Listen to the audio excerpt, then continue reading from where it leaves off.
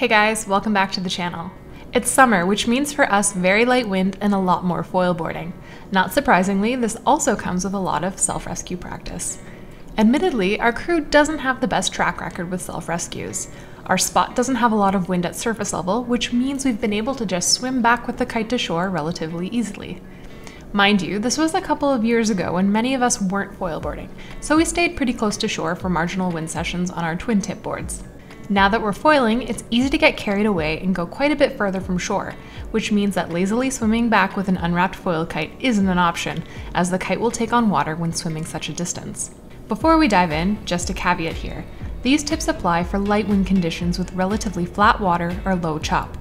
In cases where the wind or waves are quite high, then this may not be a suitable approach for you. So let's get into it. Our tips for self-rescuing with a foil kite. In this example, I was foil boarding on an 8-meter sole in pretty light wind, probably in the range of 8 to 10 knots. The wind dropped though, and during a down loop, the kite hit the water, and the wingtip got tangled up in the bridles. Also, very stupidly that day, I was not wearing a life jacket. I wish I had a better excuse than I just didn't feel like it, but ever since that day, I've been wearing a life jacket. I did attempt to relaunch, but given the tangle, it just wasn't happening. I sat on my foil board and wrapped my lines. Once the kite reached me, I fixed the corner and let the lines back out to attempt to relaunch. Given how far from shore I was, and the kite was still inflated, I figured it was worth a shot. And that's our first tip. Try to relaunch if you can.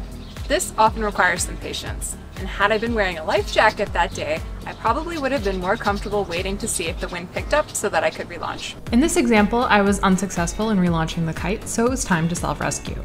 Again, I sat on the foil board for flotation and to keep the board with me as I wrapped the lines up neatly. Also, it's very important that you wrap the safety line in a figure 8 for at least 3 meters before you begin wrapping the remaining lines.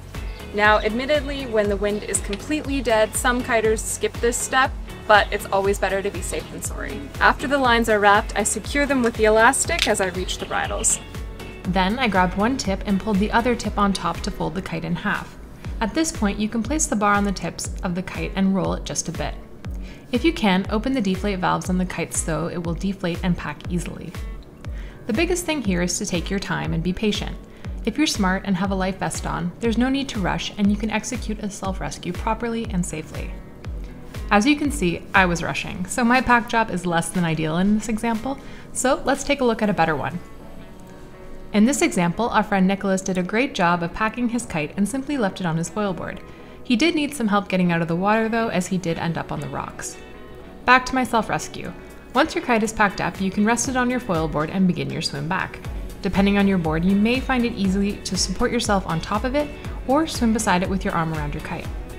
The best part of self-rescuing properly is that your swim will be much easier.